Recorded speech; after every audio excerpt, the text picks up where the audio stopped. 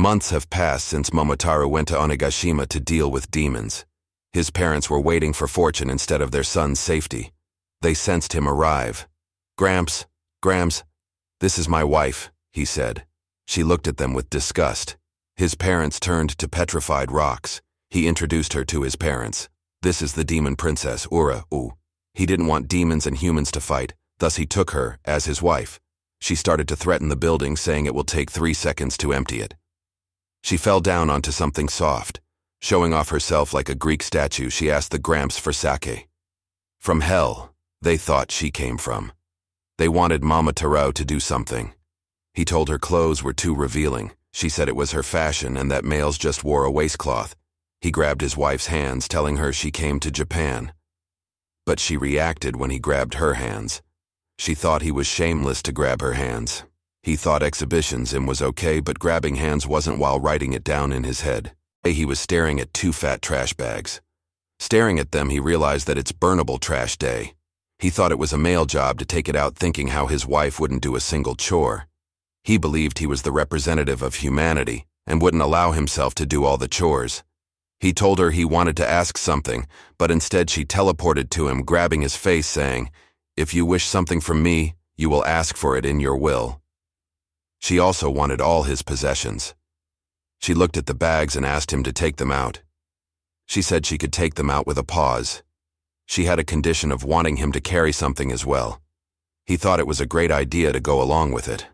A full moon night, she was on top of her husband getting carried. She thought it was a splendid idea, saying a man wouldn't go back on their words. She thought that in an instant she could break his neck, relating him to an insect.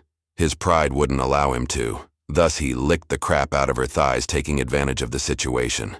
She looked like she lost all of her savings in a bank account while dropping the trash. He licked his lips, savoring the test, calling them defenseless. During the morning, he suggested how they should call each other. He started thinking of the lore behind the couple nicknames. She thought just calling him Bastard was enough. He didn't agree, and wanted something generic like Darling.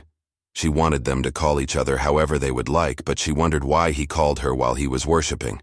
His pride fell once again, and wanted to show dignity. His thoughts of what he was going to call her appeared. "I shall call you my woman," he said. Turning embarrassed, she thought he was spouting nonsense. He thought this is how it is supposed to be, imagining all the situations he can say it. Ura thought it was ridiculous, making it sound like they're in a boy-girl situation. Wait, they aren't? He pushed her to a wall, rizzing her up, saying, "Calm down, my woman." She broke the sound barrier, screaming at him to not get over himself. He was thrown to another wall, collapsing onto the floor. She thought it was ridiculous, yelling, "She is not his woman because he is a man." He responded, saying that it is a boy-girl relationship, while trembling. He was at a tea house the next day, and his buddy congratulated him on getting married. He was asked how he met his wife. Onigashima is the place where he met his wife. Her minions reported he was last seen there. He sensed the presence of someone, and she pushed a stone towards him. She cackled herself to Momotaro, laughing at him exterminating demons. She got a backshot of him naked with clean skin. Luckily, a bush saved us from getting the video taken down. They both scream as loud as possible. She thought he was a pervert, asking why he was naked. Her minions came to help her up. He sensed the woman's strength, and the 2 orcs weren't showing any openings. He decided he wouldn't move, facing himself towards them. She was flustered and angered, wondering why he hadn't tucked it away. The orcs thought it was an opportunity to attack since he is naked.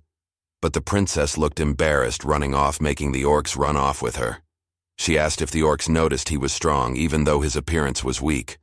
The orc broke in a sweat, not being able to find a chance. He was wiping himself with a cloth he found. She asked where he got it from.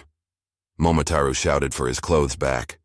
Flashing back to the bar, he got up and said he met his wife when he got peeped on while bathing, and his undies got stolen while making a JoJo pose. He was thoughtful of his wife, wanting to get a souvenir. In his imagination, when he got home with the gift, her wife invited him to eat together. She then would seduce him, asking to be eaten, thinking the wife in his head is fabulous. The moment he got home, his wife was looking mad. She sniffed him, talking about a smell. She asked if she snatched the box and took the dango out. Momotaro wanted to eat it with her. Instead, she shoved it down her throat, calling it good. She walked away, teasing him that it was just for her.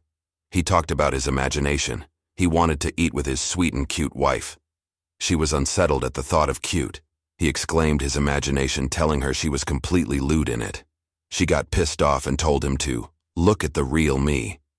He compared her to his imagination, and she didn't get why he was doing this. He asked for food, but she yelled at him, telling him to chew on some rocks. He cuddled up in shame, wanting to eat together. She felt sympathy. She slid a dish towards him, calling him lucky she had some.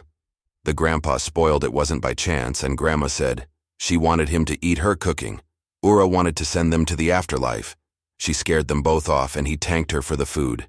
She didn't need the thanks. He looked at the wall, drooling, thinking it tastes like crap. He thought leaving the food is hell and eating it is hell.